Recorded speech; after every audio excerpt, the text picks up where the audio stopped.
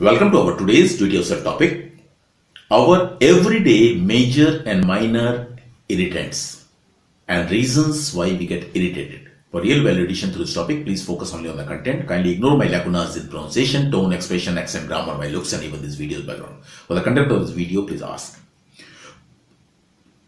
Most of our life's pleasures comes from the collection of memories of our numerous day-to-day small joys.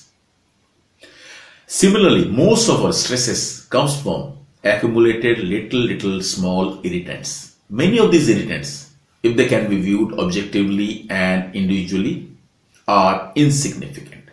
But accumulation of many small little irritants, if not dealt with properly and get it out of our system over a period of time, leads to major disruption and depressive emotional being and makes us sets the depression in. If we can learn the art of ignoring the small annoyances and the art of focusing on small everyday elations and happiness, we will have a blissful, peaceful, happy and contented existence. On the other hand, we need to learn to live with few irritations, which are the immutable part of the game called life.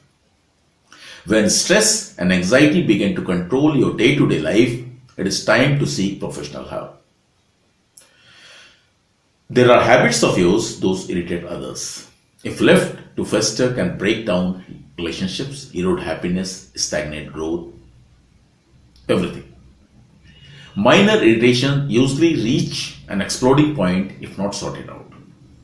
You may not be able to change other people's behaviors, but you can certainly change your perspective and your reaction and reframe them to create positive meanings.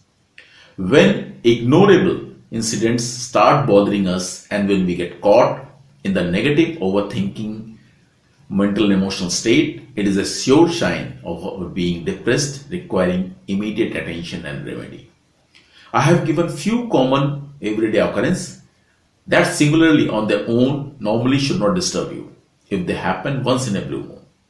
But if they are disturbing you regularly, you have to take action.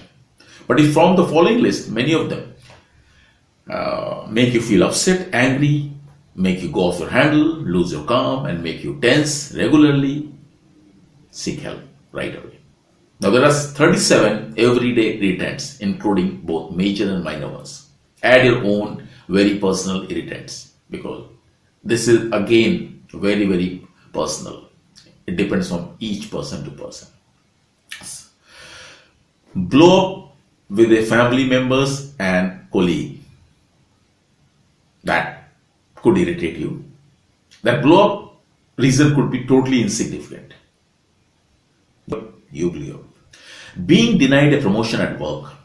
Dressing down for no fault of yours. Snoring of a partner. Messiness. Disorganized habits of your partner, colleagues, of leaving things scattered. This is especially irritating if you are a perfectionist. And it is a very big irritant as well. Road rage. This in other countries may come under minor annoyance, but in India it is a major big irritant because there have been murders because of this road rage. No reason. Just because you did not give me the way or let me overtake you, I shoot you.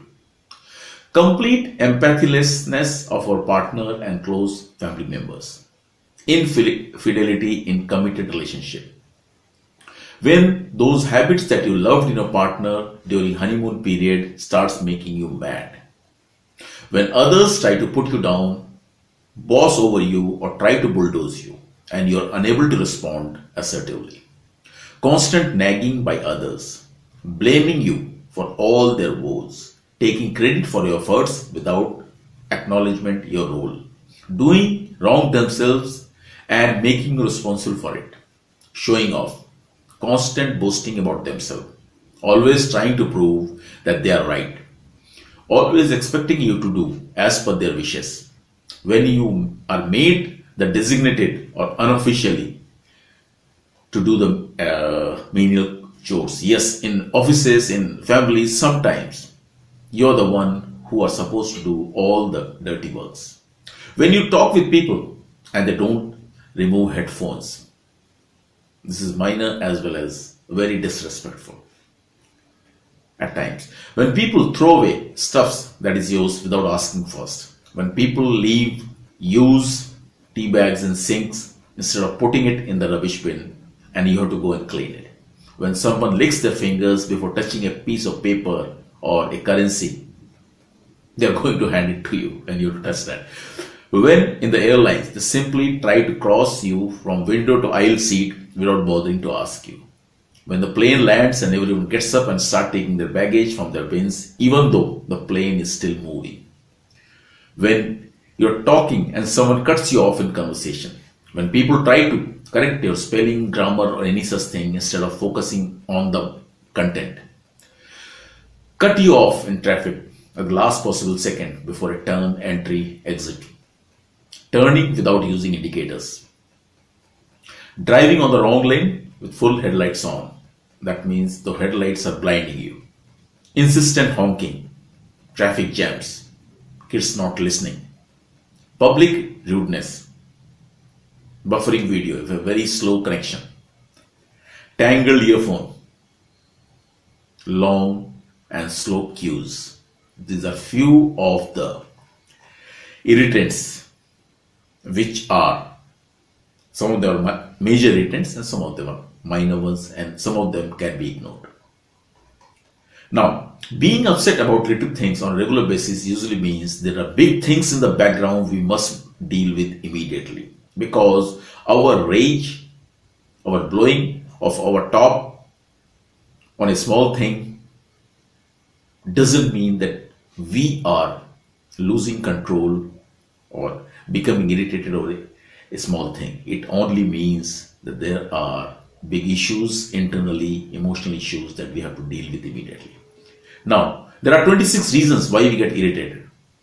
When we are stressed, when we are depressed, when we are upset by something else, when we are frustrated by something else, when we have unrealistic expectations from others or ourselves, when we magnify the problem, when we let the irrational take over and make ourselves furious, when we give control to others by being submissive instead of being assertive, when someone has taken advantage of us and in spite of knowing we let them take advantage, when instead of taking responsibility we blame others and situation, when we are trying to justify, prove that we are right and it is not succeeding, when we are seeing things from only one perspective, that is our perspective, that too which is not verified, when we are unable to face facts and reality and insist on being ostrich, when we quit or give in against our wishes, when we jump to conclusions without verifying the facts.